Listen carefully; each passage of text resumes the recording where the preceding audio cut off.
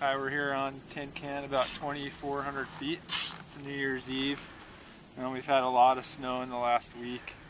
We came up to this spot and dug a few pits here, and we have varying depths of snow.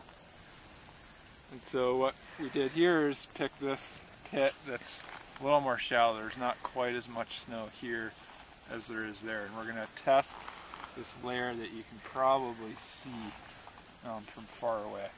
We're just going to see what happens.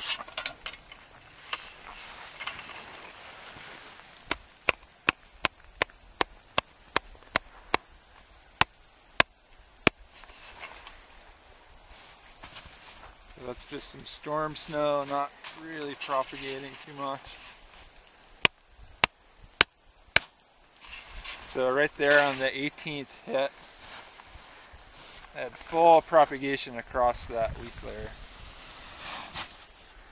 So it took a moderate amount of force to get that weak layer to fail.